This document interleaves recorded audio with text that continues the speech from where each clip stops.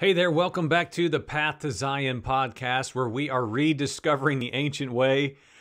I'm chuckling a little bit because we are moving today into part 8 of the present video series. Part 8, Inhabitants who were meant to sojourn, a call to come out. And I know back when I first introduced this study, this topic, I said very clearly this could be very lengthy, and really it's a well that has no bottom. It has no end, and we are thoroughly seeing that come to pass as we move into part 8. Thank you for joining us today. If you're watching or if you're listening to the audio portion over at pathtozion.com, thank you. Especially super thanks for enduring this long. We're basically 8 hours in already in the first, well, because you had the introduction and then 7 parts, and this is a topic of history, of information that we could literally spend days and days and weeks and months discussing. And so we're going to review a little bit. It's been 4 days since I did part 7. And I've just been sitting again on where we are, where the ground we've covered. I've just kind of been parked here for a little bit on purpose. Not wanting to be too swift to reveal these things. I realize I try to get my mind in the understanding and the mindset of the average patriotic Christian evangelical, and keep reminding myself that this would be hard if you heard this for the first time, or if you've heard it before but maybe didn't give it any attention, or even if you've heard it, for the very first time and like you're really offended and hurt. And I feel like in measure anyway, I understand that. I get that. I mean, I've had that in other areas of my life, of doctrinal beliefs or understanding towards certain things, that I had to just step back and realize maybe this is to my detriment. And as with anything, we have to then check our hearts and see if we're willing to lay it down and let it go.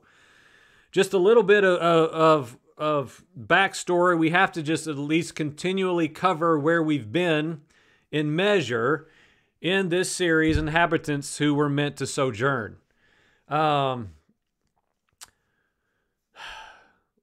We started off just kind of laying a groundwork, a foundation, if you will, of a call to come out of anything and everything that is not of the Father, anything that Yahweh himself did not establish for his people to be among, within, then it should not be for us. It should be detestable. It should, anything that is opposing of a kingdom that is yet before us, a new Jerusalem, Zion reality that is yet before us, where Yahweh himself will place his name. We have to be careful that in our hearts we're always continually reassessing our dwelling, our abode, and the roots, if you will, that we establish wherever it is we land in the earth, in whatever time frame, whatever age we are in. And again, I need to make this clear that we're not talking about moving geographically. We're not talking about, to be a sojourner, biblically speaking, you have to be one who geographically moves with some sort of, ordered or accidental regularity. We're not talking about that. We're talking about our heart's condition, our heart's posture of what is our home. Are we really truly living as aliens here? Of course, we started out hours ago talking about the doctrinal, biblical differences between the words sojourner and dweller, and the main difference between those two, Old Testament to New, and how it set up an understanding of one who is a sojourner, a biblical sojourner that began with Abraham to leave and go to a land which I will show you. It established a biblical pattern, a first pattern, if you will, of Yahweh God creating and forming a people that was looking for a redeemed, restored, Edenic, covenantal reality with the eternal Creator, Yahweh, that is something we are traveling unto, and we're looking towards it. We are constantly mindful of where we're headed and reminding ourselves that we are not called to be permanent dwellers of the nations. We talked about the Goyim principle in tiny measure, about the nations. God's people are scattered out in among the nations, but we are not called to this nationalism-based living that permeates the Christian church in every facet that we've talked about, every denomination, every movement. One thing that is consistent, which is very interesting to me, a consistent, congruent factor within the wide way church, no matter where you land, is, for the most part, patriotism, nationalism, an identity that is firmly rooted in a national patriotic heritage. And I am convinced that part of what the Spirit is saying in this hour call, that is a faint whisper because it's drowned out by the warrior chants of patriotic Christian America, is a voice crying out saying, don't do it. Don't do it. Don't fall to the pagan idolatrous ways of your fathers. Be free. Come out. Be separate. So we've talked about all of these things and much, much more. I'm going to just kind of flip through some pages here to see if there's any hot points that we need to bring up again. We looked up the Greek understanding of one who is sojourning as he is awaiting his native country. Again, I love that mindset. We're awaiting something. We are longing for. We are anticipating, journeying unto something that is yet before us, a covenantal promise that the Father will bring His people into. We're waiting. Sojourn in this land, of course, we looked at in great measure, which was the primary text, and we're going to continue to go back to it as we kind of get to an end of this series. Of the story of Isaac redigging the wells of his father in Genesis, of course, and how in chapter 26, verse 2, Yahweh says, dwell where I tell you. Verse 3, sojourn in this land. Verse 8, Isaac chose to dwell. He chose to stay a long time. It looked like he was blessed, favored, he reaped, he was wealthy, he had all these awesome things. But the frustration came from the inhabitants of the land that drove Isaac to move. Again, I have to keep reiterating this. I have to. The account of Isaac and the dwellers of the land. I have said already in this series, and I'll say it again, I am convinced that Yahweh sent the inhabitants of the land to Isaac to frustrate his ways, to run him off, because I believe he would not have left otherwise. He would not have left. And Christian evangelical patriotic America will not leave. She will not pull up her roots and move on. She won't tear down her dwellings and move until the inhabitants of the land are released by the Father, if you will, to do their purpose, which is to say, hey, this is ours. You move on, which Isaac did. He left, ran off again, he left, ran off again. We know the pattern. We've established that clearly. And I believe it continues into this part today in part 8 of what we really got into at the end of part 6 and all of part 7. And we're going to do it again today, and I'll explain why in just a moment. We're looking again at why. Why would we leave America? In our hearts now, again, I'm not saying we should all move to here or move to there. I'm not saying that. I'm not promoting, again, a geographical sojourning. I'm talking about a mindset. I'm talking about a heart condition, a heart posture towards what is my home? Where am I to dwell? What am I to do in the here and now as I'm a sojourner awaiting a land that's yet before me? And so, again, the end of part 6, all of part 7, and again today, we're going to talk about, let's just skip right there. I'm going to take all these 20 pages we've already covered, and we're going to move on. Why? I'm just going to be honest. Why is because people have asked me to. I'm kind of past it.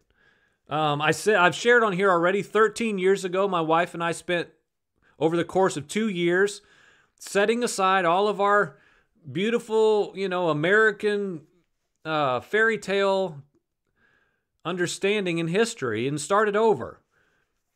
And so 13 years ago, we really got to a lot of founding issues that we never really had been told. And that's where all of this has come from. A lot of it I've garnered and added to that this month, the last 5 weeks or so. But I'm ready to do a conclusion. I've got 2 other really lengthy studies I want to get out, I want to share. I'm ready to move on. But several individuals have asked me, could you share some more? One, well, there's several people. Viewers, listeners. Some are friends who have said, some have said, I've never heard this stuff before ever in my life. Can you please share some more? Email me links, send me articles. Others, I've known some of this for a while. Keep going. Others have sent me some things that we're going to get to today, probably, saying, man, I didn't know this stuff. I know I was called to come out of the world. I know I'm supposed to be separate, holy, consecrated. I've got that. But I never realized the pagan, idolatrous origins of this nation that everybody around me is telling me I'm supposed to defend.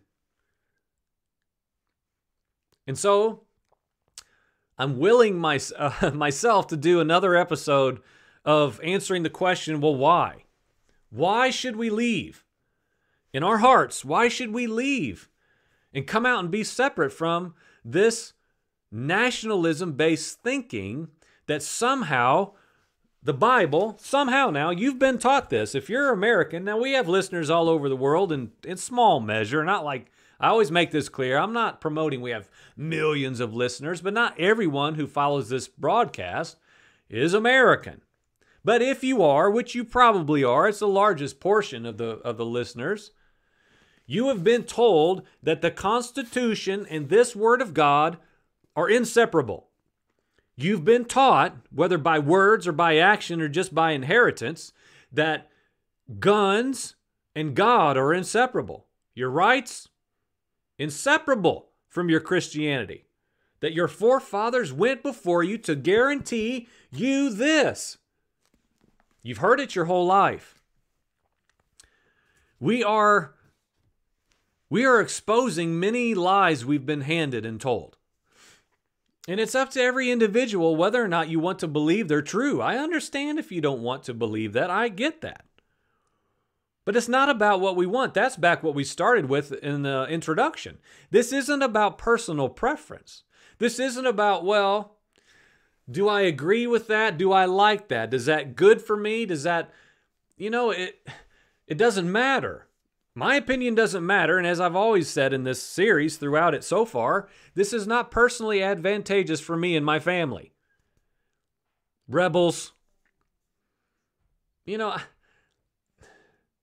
don't understand the trouble with these things we presented. So, and just before we move into part 8, holy, the last part 7, if you didn't go watch it, you really need to. If you want the answer to the question, why should we come out of America? Why do you think America is pagan and idolatrous?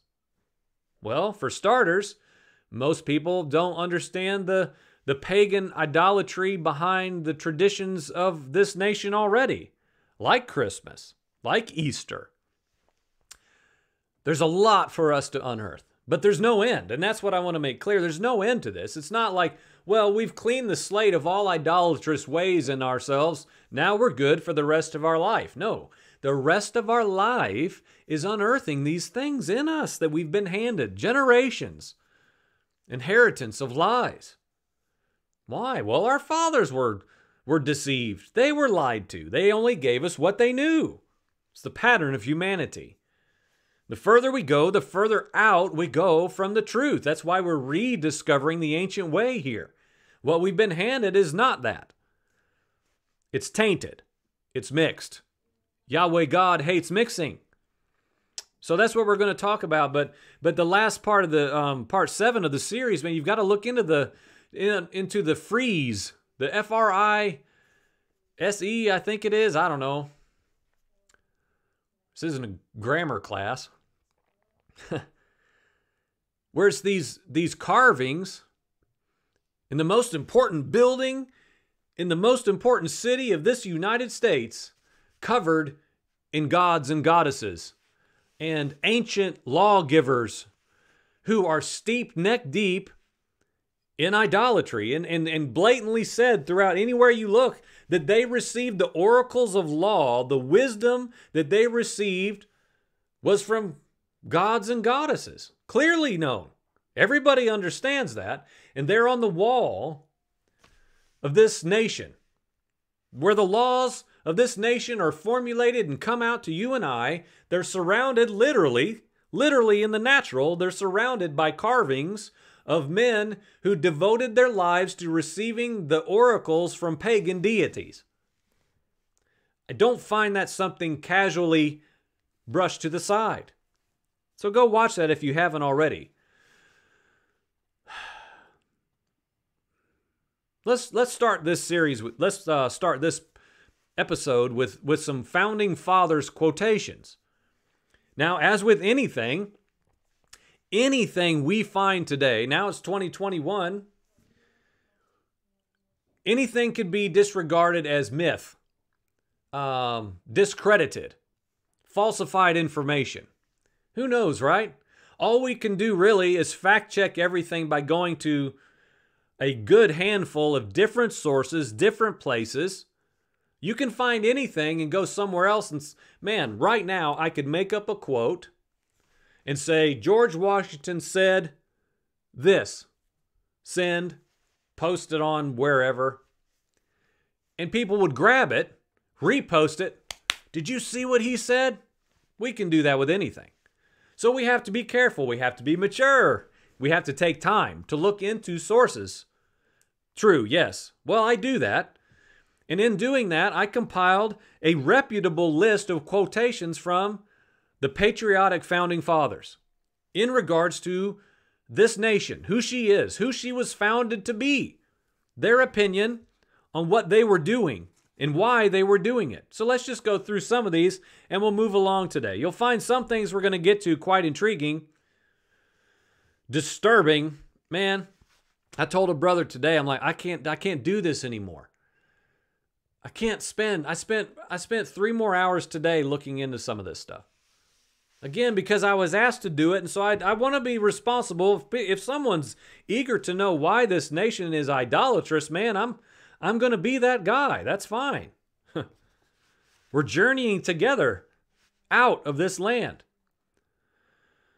So I thought, well, today, I already knew these things years ago, but I went back and found them, and I made sure again that they're true. The best we can. Quotes from some founding fathers. Thomas Jefferson in 1776.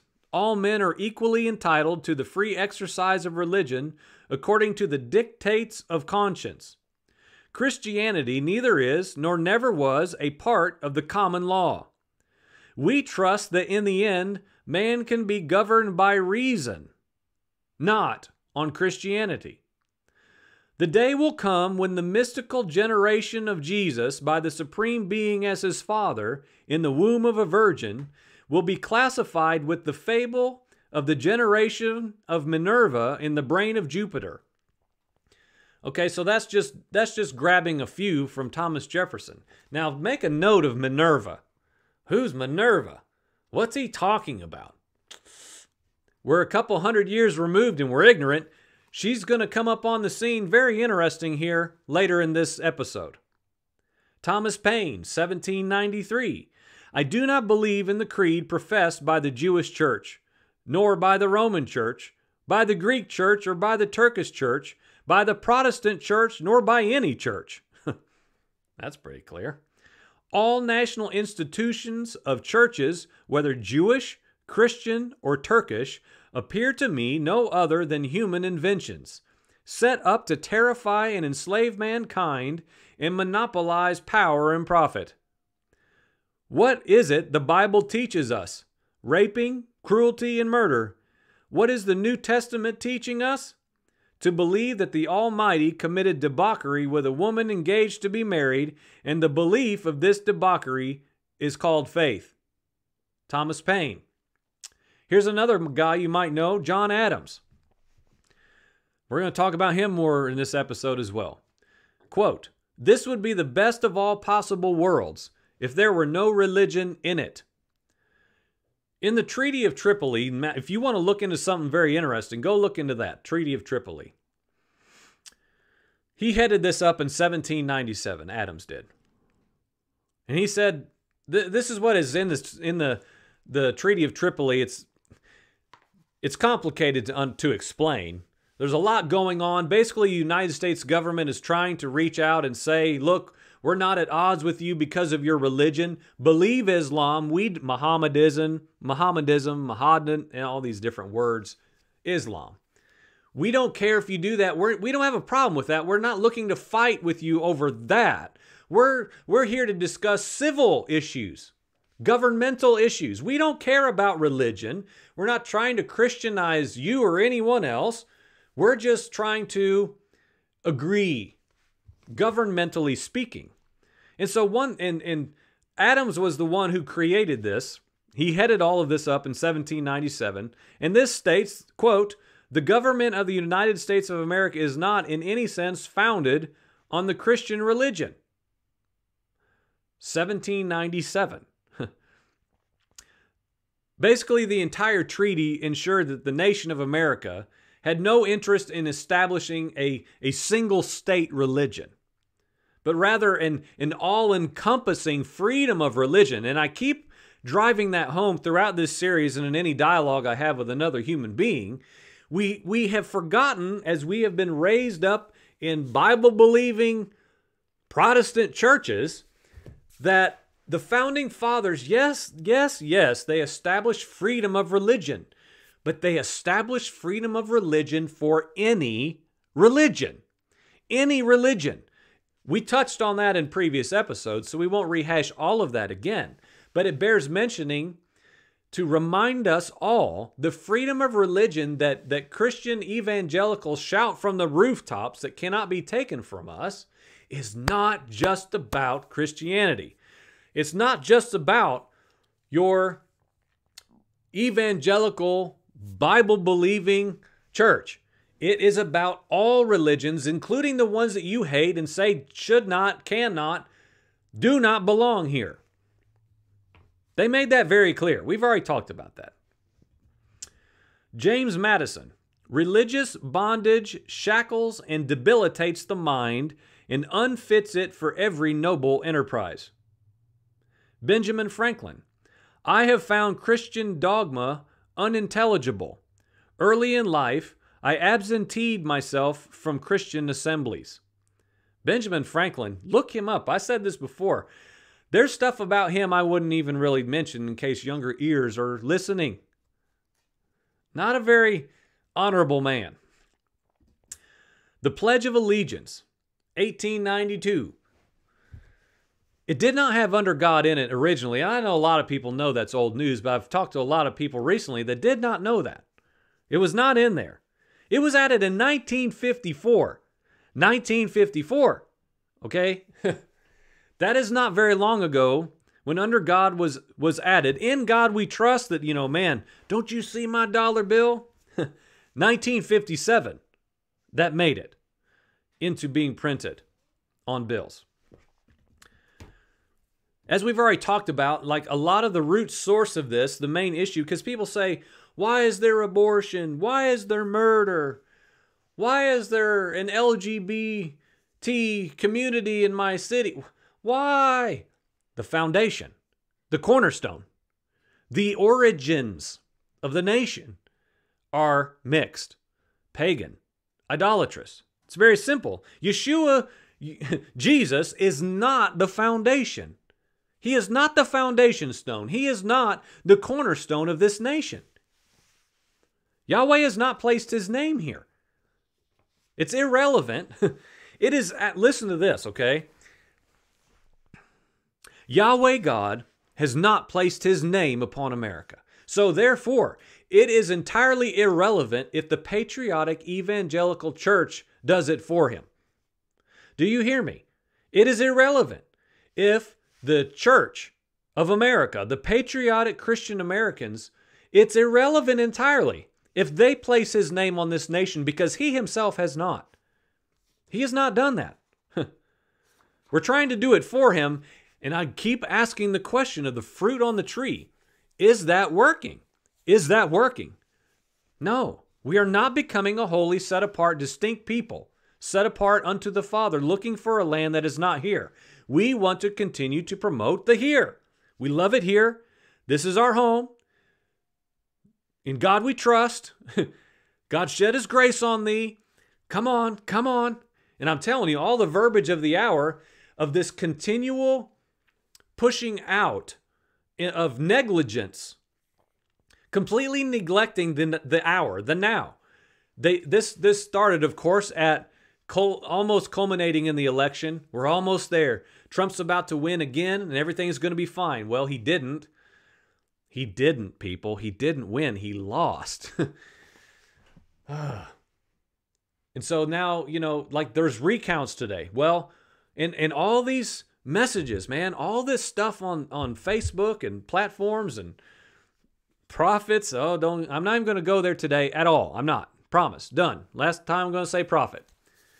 Saying, there's something about to come out. There's something about to be released. There's something in the next few days, in the next couple of weeks, because what about the last time you said that? What about 2 months ago? What about a month ago? What about 3 weeks ago, 2 weeks ago, 4 days ago, when you said that before about a few days and a few weeks? What about those things? Friends, we're holding on. America's on life support. And we're holding on to her, and we're looking her in the face. We're saying, please don't die. Please don't die. Please don't die. Because if you die, we have nothing left. And friends, that is where we're headed. It's where we're headed. I think I shared this, but in case I didn't already in a previous episode, I was speaking to an acquaintance, a friend. I would not call her Christian. I would not consider them a believer by evidence and fruit of life. It's not a criticism. I'm just trying to explain what I'm talking about and why. And we were having a very interesting dialogue about the condition of this nation. And she said, quote, I'm just not ready to let America go yet. I think I've already referenced this now that I say it. Well, it bears mentioning again. That right there sums up the whole wide way evangelical patriotic church. She's just not ready to let America go. Her identity is too wrapped up in her. I'm not ready to let her go. Friends, I'm telling you, right, as sure as I'm sitting here, you will have to let her go. You will have to let her go. The life of following Yeshua Messiah is an exchanged life, friend. And when he said, you leave everything behind and everyone, the call to come out, he meant it. He meant it. When Yahweh called Abraham out to go, he meant it. Like for real. Get up and go. Leave. Now, as is many, many things, it's primarily got to begin in the heart of all of the capital C church of saying, can you let your allegiance go? Can you let it go? It's a question. It's before us. I don't know how we're all going to answer. I don't know. All right, so let's look at a couple other things. Again, we're talking in this episode specifically why. What's wrong with America, Joel? What's the big deal? We're explaining that. In measure, we're not even going to scratch the surface. Okay, if there's anything linked to America, it's the star. Stars. Think in your mind of all of the imagery, stars and stripes, eagles with stars, Everywhere. Stars. Have you ever asked why? Has anyone asked why? Why? What's the fascination and connection between stars and America? Now, there's stuff on the internet that's just like crazy land that Christianizes the stars. And, well, when you count the points, you have the Trinity plus, oh my gosh, things that are just like, whoa. Again, as we've already covered, we can justify anything if we try hard enough. It just takes a little bit of imagination. We can cram anything into a form. But obviously, a star, long time ago, it was referred to as a pentacle. In any kind of depiction, drawing, artist rendering, pentacle. Okay, it's what it is. We don't need to explain that, do we? But have you ever wondered why? Everybody knows that's alive today, presumably, then the inverted pentacle, the inverted star. It's what? Pagan occultic meanings, has to do with the satanic church. We've even made it kind of silly, right? That's just on the satanic Bible, on a heavy metal band's album cover. But like for real, like let's just talk historically now, not just through this media culture mindset. But like, what is the deal with stars? Okay? I would encourage you to look into that for yourself, because I'm not even going to be able, for the sake of time, to get anywhere with that. I'm just trying to present something for you to consider. Surely the U.S. star. It's a star, Joel, right? I'm telling you, everything means something. Everything. Everything means something. What makes the national fascination with the star concerning? Okay, well, let's just throw this out there. And again, this is just some findings I started looking through stars. As far as representations, nationalism. Why is there a star that looks just like any star on all the patriotic stuff? Why is it on the flag of Cuba? Why was it on what was the USSR flag? North Korean flag. Flag of Morocco. Flag of Iraq. Why in 2000, now this one I didn't learn until hours ago today. This one, like, oh, are you joking? I thought for sure it was something I would click one more time and debunk in a second. No, this is somebody just being crazy. No, it's true. In 2000, okay, while Bush was in office, now look into Bush Jr. a little bit. Interesting background, skull and bones, Masonic. Yeah, interesting. Just a good, moral, upstanding, honorable Christian American guy. Come on, Joel. Gotta look a little deeper. Well, during his presidency in 2000, the Republican Party, the GOP, they changed their elephant logo. We can all envision it. Close your eyes. You see the little cartoon-esque elephant with 3 stars on its back.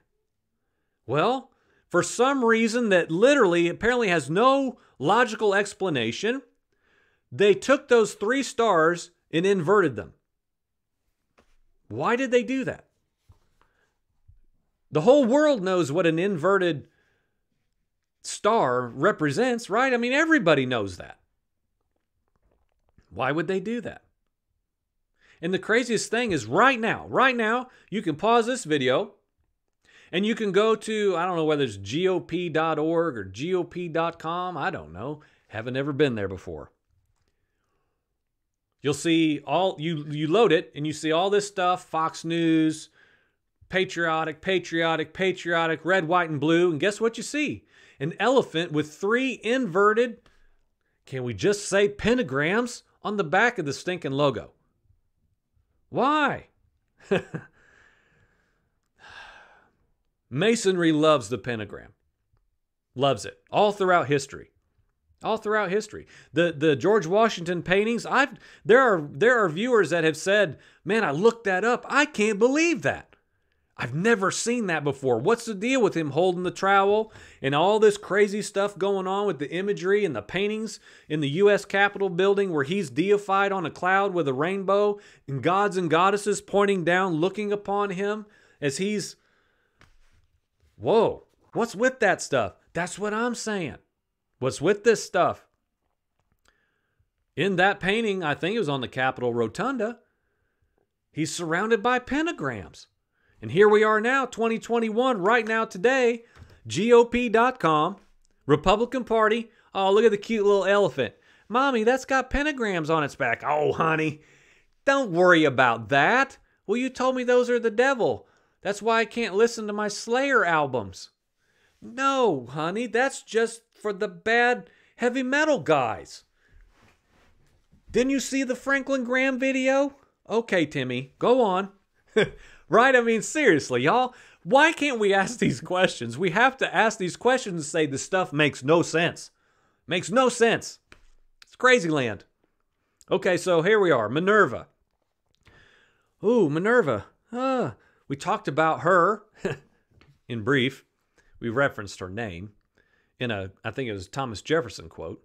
Well, Minerva, she's an ancient goddess. We'll get to her more in just a second. But we're connecting all these things together, all this stuff, man. Rabbit trail, rabbit trail, rabbit trail, rabbit trail, all leading to the same place. America, pagan, idolatrous. So Minerva, we're going to get to her more, and so I'm a little ahead of myself. But we have to make this connection with the stars and the state flags and all this craziness. She guards the golden state in the state seal of California. She's a woman. Minerva is synonymous with Libertas. We've already talked about her. Columbia, goddess of liberty, Libertas, and Minerva, and the goddess Columbia, District of Columbia, they're all the same. Throughout pagan deities, history, they're all the same lady, Lady Liberty. Man, I'm telling you, I don't make this stuff up. I'm not smart enough to. Well, anyway, she's on the Golden State and the State Seal of California.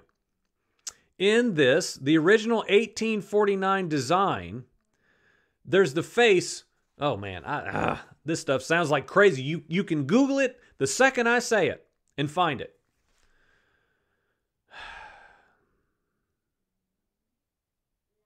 I'm going to skip that part. Leave you in suspense a little bit. All right, so I'm going to insert a little bit of... Okay, we're 37 minutes in. Deep breath. Scripture, 1 John chapter 5. We know that we are of God, and the whole world is under the sway of the wicked one, the evil one. We got to remember that through all of these things. All of these things now. America is not some exempt nation that Yahweh God has just picked apart and set aside because, well, we stand with Israel. Whew! Good thing, because everything else in this world is evil, vile, pagan, and idolatrous. Good thing we stand with Israel. Friends, there's a lot more going on. A lot more going on. All right, so we talked about In God We Trust arriving in the 50s. What about back in 1782, this weird phrase, E pluribus unum? Heard it, right? Seen it, of course. Probably a lot of younger people have not heard that before, but I'm 47. I've heard it my whole life. I know. I've seen that. I know. Out of, from, many, comma, one. So, out of many or from many, one. Okay, now I know why this is purported to be in the national motto. I understand that. Out of many people, many states, one. No, well, there's two things I want to cast a little concern on this about. Number one, all of this muttering from the evangelical world that knows all the secrets that are behind every corner that nobody wants us to know, and the media is hiding from us, but we know it because we watch this brand new news network that they know the truth. And they believe just like me, which we always talk about. Isn't that ironic? They're always saying, watch out for the one world government. And everybody who hates Trump is for a one world unified government. Well, we have to be careful that, like, part of the founding of this nation was saying, out of many, one. One state condition, one unified endeavor where all the, as we've already looked at, all of the other lawgivers of history who believed in pagan deities and were openly idolatrous and received all of their oracles from other pagan idolatrous gods, yes, all of those gathered into one out of many. One. It's a little different spin on that phrase we've heard our whole life. I find that very interesting. I think I'm leaning towards that's what that means. Out of what? Out of this pantheon of gods. We're coming down. We're creating one. My wholehearted belief, one deified people, one Babylonian people, one Tower of Babel exaltation of humanity where we look up at God and say, we don't need you anymore. We got it from here. I found that interesting when I thought about it today. Because remember, that was the motto, if you will, of America from 1782 till like mid-50s, 1950s. Okay, so here let's talk about this Minerva for a minute. Where are we at? We're at 40 minutes. Okay, so remember how Jefferson was quoted referencing this goddess Minerva just, 30 minutes ago. Okay, so Minerva and Libertas are synonymous. They're the same throughout understanding ancient goddesses. They were always the same. She was the Roman goddess of wisdom and strategic warfare. Now, she was very unique because she was not some warrior princess lady. Lady Liberty, Libertas, Minerva, she was a little more beautiful. She was elegant. A lot of times you could see some of her. She was very revealing. Beautiful, long, flowing hair. She was often depicted as like, kind of stoic, but beautiful, picturesque. Always doing great things for humanity. And listen, friends, it was not just a statue, man. These people believed it to their core. She was known for her self-defense, never initiating. She was the goddess of justice. So when people were wronged, you called upon Lady Libertas, the goddess Minerva, okay? And you beckoned her to come and what? Bring you freedom. Bring you liberty. You were unjustly treated. Bring me freedom. Sound familiar, y'all? This is not happenstance. Lady Liberty. Liberty and freedom. All the things that signify in picture form, in symbolism, in slogans, point to this being so crystal clear, truth related. Lady Libertas, the goddess Libertas, Minerva, she brought liberty and freedom to those who had done wrong. She would sweep in, bring victory. But only, she didn't initiate it now. She was the defender of those who needed help. Doesn't that sound like America's jargon? Sounds to me like what I'm always hearing about how that we just go in. We go everywhere to help people. We go to help people here. We go to help people there. We send troops here. Why are you here? What are you doing here? We don't want you here. We're here to help you. We're here to liberate you. We don't want liberated. Get out of here. No, we're here to liberate you, friend. I'm telling you, that's the truth. That's the harsh truth of the pattern of this nation. That's harsh, I get it, but that's true.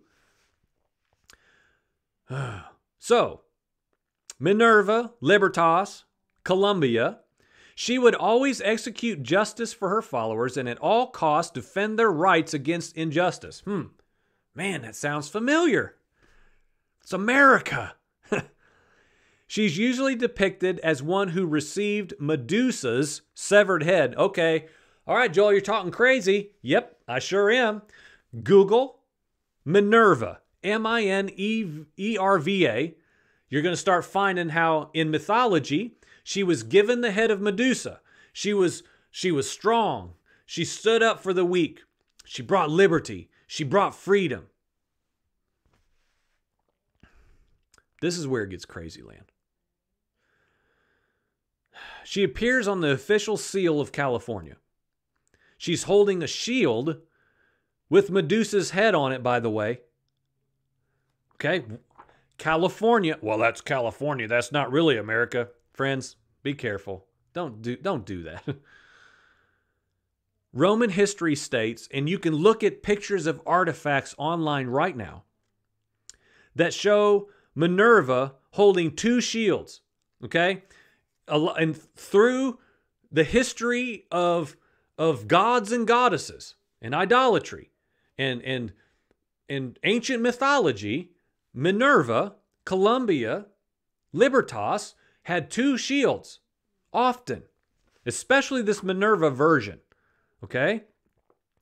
One was for peace and one was for war. Well, why? Because she was always reaching out and helping. She was trying to bring peace into war. She was trying to... I don't have time for all this stuff. I was pretty fascinated at this thread that I found today. This is where it gets interesting, okay? An early American engraving called America Trampling on Oppression shows a woman that looks just like Minerva Libertas. You look at the depictions through mythology all the way up to the early 1700s, late 1700s. These images are like mirrors of one another. Identical, okay? Identical. Same things going on. Same stances, same poses, same two shields, okay? So there's this painting, depiction. I looked at it online. I don't know how to describe some of these old things. America Trampling on Oppression. It's found in a book from 1789. The name of the book is The History of North America. It shows on one shield Dr. Benjamin Franklin's name and head. You can look at it yourself. On her, let's see, that would be her right, okay? This is important. Well, what's that matter? You're going to find out in just a second. If we don't pay attention to these things, man, we're being deceived. Deceived if we're not paying attention. Okay. So in this America Trampling on Oppression depiction from this book of 1789, The History of North America, on these two shields, one on either side of her, one is Benjamin Franklin's head, and it says Dr. Benjamin Franklin. On the other side, the other shield is George Washington's head. It says General George Washington. Okay? Benjamin, a doctor, peace. He's not a man of war. On the other side, war, a general.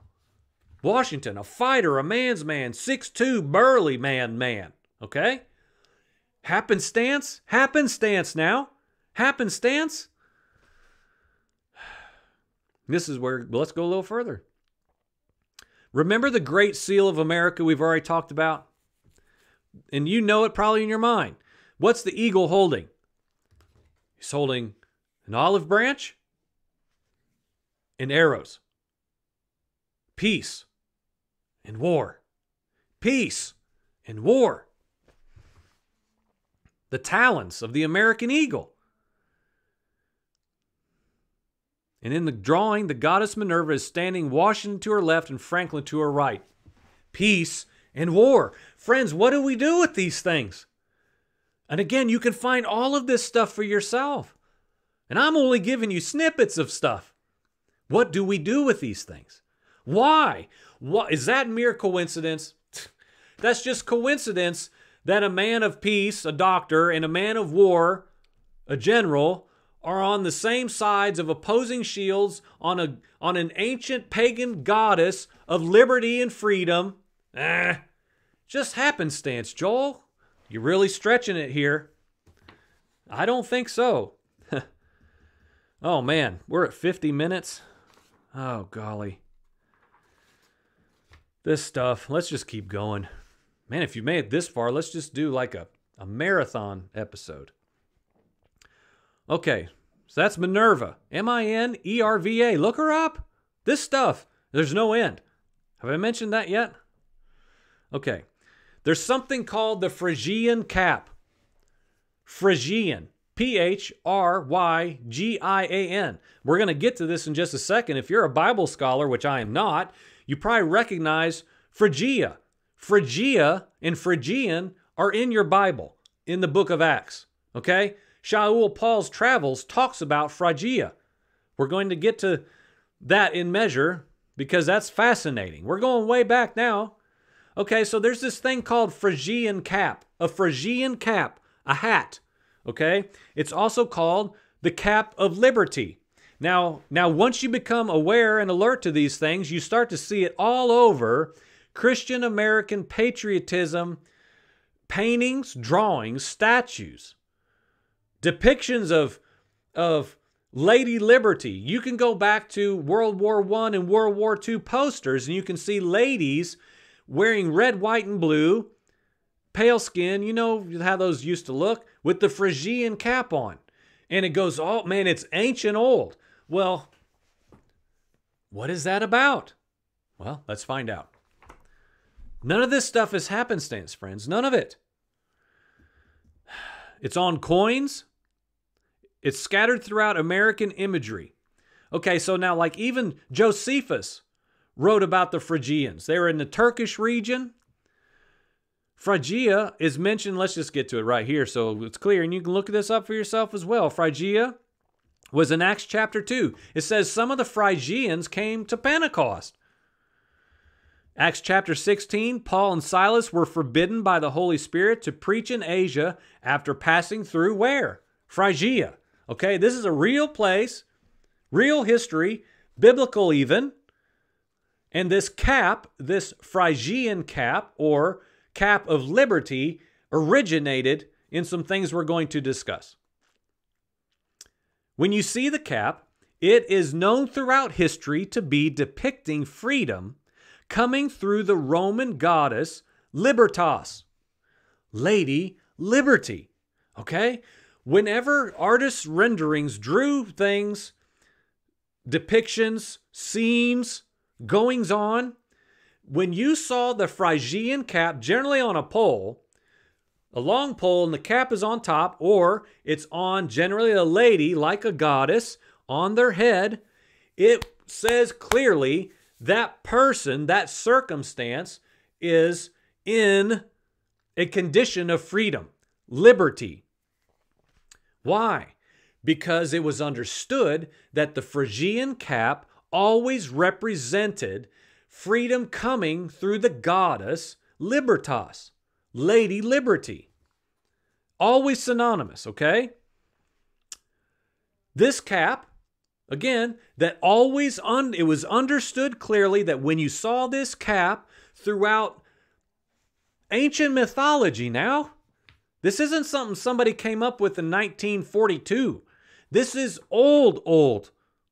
This Phrygian cap always signified that it was understood that the people in the depiction received their liberty from Lady Libertas, the goddess Libertas, who what? Again, as we've already talked about, we just went through, she felt bad for the oppressed, the weak, the hungry, the lowly, and she would sweep in and bring vengeance, freedom, and liberty to those people through her supernatural, mythological powers.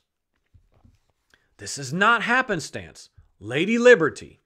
Columbia, again, as I've already talked about in previous episodes, Columbia was an ancient goddess. That's why it's District of Columbia, where all over the entire city are images of this goddess, Columbia Libertas, wearing the Phrygian cap very, very often. Okay, so this crazy cap, well, a lot of times in colored renderings, it's red. When you see the cap, it depicted clearly to the viewer that freedom came, liberty came through Libertas. This cap is on the seal of the United States Senate. In 1783, Benjamin Franklin designed the Libertas Americana Medal. And this was in order to rightly honor honor Goddess Libertas for bringing victory in the American Revolution. This cap can be seen on this medal, and it can be seen on the seal of the United States Senate. And this is ancient old, from the goddess Libertas. Liberty. There are many statues from the early 2nd century where the Roman god Mithras is shown wearing a Phrygian cap. All right, we're going back 2nd century even. Okay? Mithras. He's wearing the Phrygian cap. It's other places all throughout the United States, man. A quick search for that, it pops up all over cities throughout this entire nation. And I'll just name a couple. This Phrygian cap is on the state seals of New Jersey, Hawaii, Iowa, North Carolina, and others. Why? Why would it be there? Why would it be there? And why is it always followed back this trail to Lady Libertas, a pagan goddess? Is that coincidence too? Is that mere coincidence? No. No way, no how. It's not. It can't be.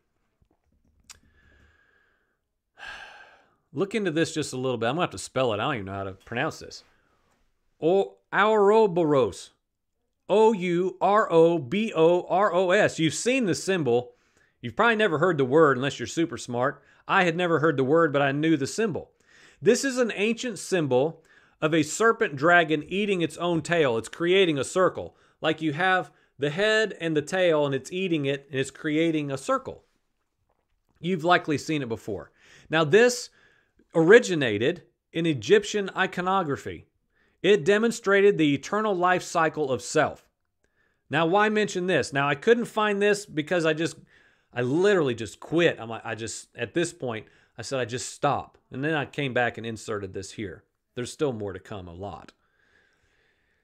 But why would I mention this? Because I started finding these different coat of arms, seals of other countries, of other nations throughout the entire world, throughout different eons of time, who had this same imagery that I saw, that I've been finding at the origin of this nation. And I see even right now, all around us, on our money, on our state seals, on our state flags. Like, this stuff's starting to pop up all over the entire world, the nations.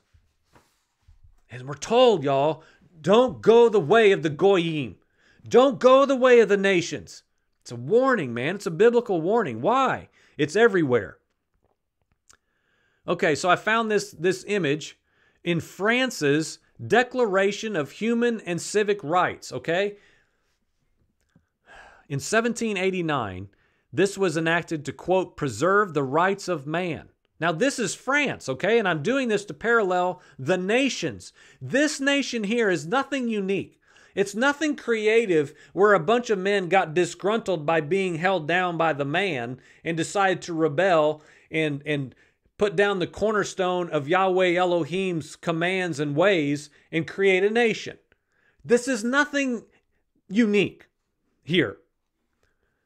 To my point, again, 1789. In order to preserve the rights of man, these rights are liberty, property, security, and resistance to oppression, end quote. And guess what is at the center of this image? With angels, the same all-seeing eye that's on your dollar bill, and many other patriotic, American, Christian, everything. It's you've seen it. What's with that, right? We're not even going to touch that. There's no time.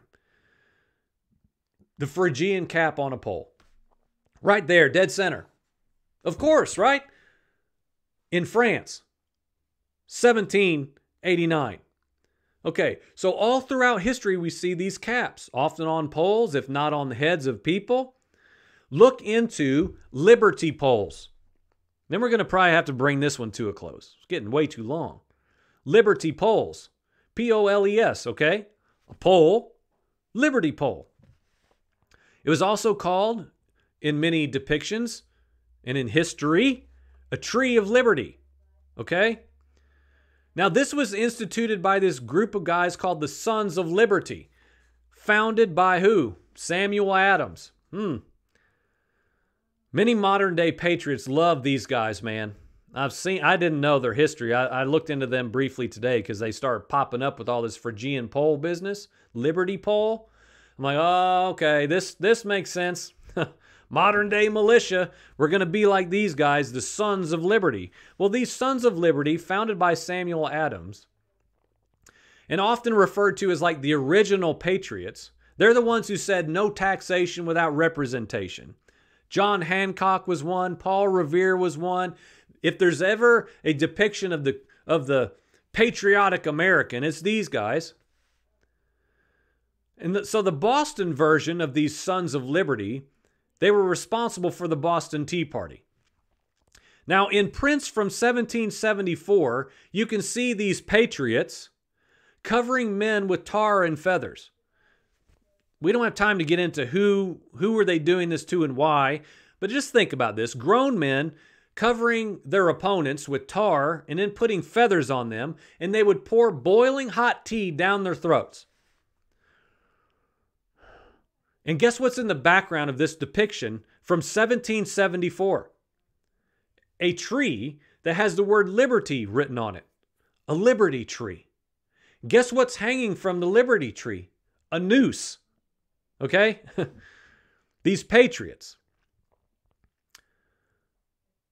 And to keep this train of thought here, the Nations, a painting in 1792 Germany depicts Germans dancing around a liberty pole. Okay? 1792 Germany, dancing around a liberty pole. You can see it. They're all happy. Guess what's on top of the liberty pole? A Phrygian cap. A cap of liberty. Friends, it's the way of the nations.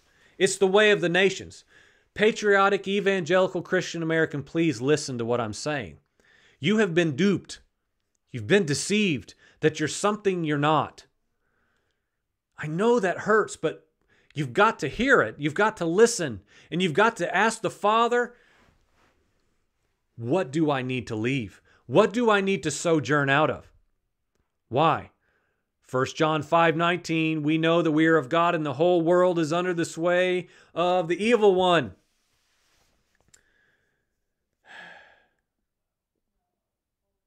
I'm going to say this and then we're going to close this part because, man, we're at an hour.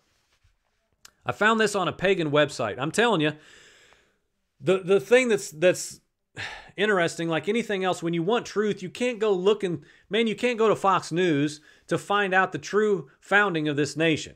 You can't go to patrioticamerican.com. You can't. You're going to find what the prophets, I said the word, I wasn't going to say it again. If this favorable, ear-tickling word is easy to find. It's all over the place. It's in history books that you were handed in kindergarten, in your Sunday school pamphlets, and, you know, all these fantasaical imaginations. So when you look into some of these things, it a lot of times sends you to people who are pagans today, who celebrate these things, who understand the ancient power within the idolatry. Okay, they understand it. Now, we're ignorant, myself included. Now, today, I've added a lot more knowledge and understanding to what I was ignorant of this morning. Thank the Father. But in many ways, still, we're just ignorant. We don't know imagery. We don't know iconography. We don't understand what that statue means. I touched on this, man, maybe a year or two ago on the podcast when I was sitting at a library and I was doing a study on Dagon. I'm doing a study on Dagon, pagan deities, ancient understanding to mythology and all this stuff. And I pause for a moment and I sit back from my laptop and I just look around, and on top of these shelves in a library in a little hick town nowhere, Virginia, I see Egyptian busts of pharaohs. I see a sphinx-looking cat. And this guy, and this, I don't know what that is. And I'm like, it's everywhere around us. It's all around us, and we don't even know because we have not asked the Father to give us eyes to see things that may offend us and may drive us out. But we will be responsible, friends, for what we give ourselves to dwell within. We will be responsible. So this was on a pagan website. Like if you're a pagan, like you understand that's real life, like an occultist. If you believe that there are powers within gods and goddesses, little e Elohim, which guess what? There are.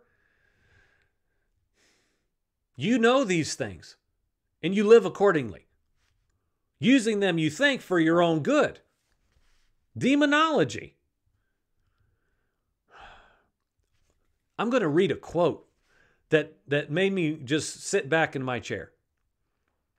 In regards to Lady Libertas, Mithra, when you see the Phrygian cap, when you see Lady Liberty, holding the scales in the balance, this is what you're supposed to do. Quote, on a symbolically important day, such as a patriotic national holiday, leave an offering at the feet of a statue or picture of liberty that can be found in nearly every established city in America. The offering can be a flower, a coin, a special stone, a crystal, or something that signifies freedom to you. Sit or stand quietly before capital H, her image, and pray through it to the goddess that it represents. Friends, this should wake us up. This should wake us up to things that patriotic America says we will hold on till our dying breath. Our liberty. Our liberty. Friends, I'm telling you, what if you've been deceived? The pagans know. The ways of the nations, man, they know. They know. We, the church, have been deceived. We've been duped. We have been drawn into being inhabitants and dwellers of a land that we were meant to sojourn through, because we are people who are set apart, Yahweh Elohim, capital E people, and we will not settle here. We are looking for a land that is yet before us, that the Father is bringing us into. And friends, if you defend this nation at all costs, I'm telling you right now, if you're not careful, you will miss it. You will miss what's set before you because you're clinging so tightly to what you have now that you were never intended to inhabit. All of your entitlements, all of your rights, all of the constitutional demands that say, I will have liberty. I will have freedom. It's nothing new, friend. It's ancient old, and it's steeped in the idolatrous goddesses of mythology that has gone before us, where these little e Elohim are saying, you know what? We've got you. You see that seal? You see that state flag? We're here. Call on us. Call on liberty. Call on the bringer of freedom. We're right here. Friends, please listen to what I'm saying and at least prayerfully consider. Ask the Father, am I steeped in idolatry and I don't even know it? Because friends, if you're an American patriot, you are. If you're an American patriot, you are idolatrous. But there's hope for us to come out. We've got to come out. We've got to come out. Church, come out. Be free. You're not free. You're in bondage. You just don't know it. I'm hoping this series will help you to see. Help me to see. No, I'm not settling for bondage here. This is not the land of the free. The land of the free is over those mountains where Yahweh placed his name. And I am going to sojourn there with everything I have. And nothing's going to stop me. There's at least 2 more parts to this, probably 3. We're going to answer, not in the next one, but the one after that, which would probably be part 10. We're going to answer the question, Joel, what do we do now? I've been getting asked that question from viewers. What do we do? What do we do? We're going to answer that. I'm not going to leave you hopeless, convicted, full of idolatry, and say, see you later. We're going to go to the Word of God. We're going to go to the written eternal word of Yahweh Elohim, and we're going to get a clear answer. You do this. This is what you do. So don't be worried. But first, before we can go in, we've got to come out. So friends, come out. So we're going to continue the series here. I don't know, 2-3 more parts. You've been watching and listening to the Path to Zion podcast. You can find us online 24/7. pathtozion.com. Couldn't be any more easy than that. Send us an email, pathtozionpodcast@gmail.com. Questions, concerns, names, links, information. Let us know that you are wanting more information. I'll tell you everything I know, which is not much, but it's a lot. Like us here. Subscribe to this channel.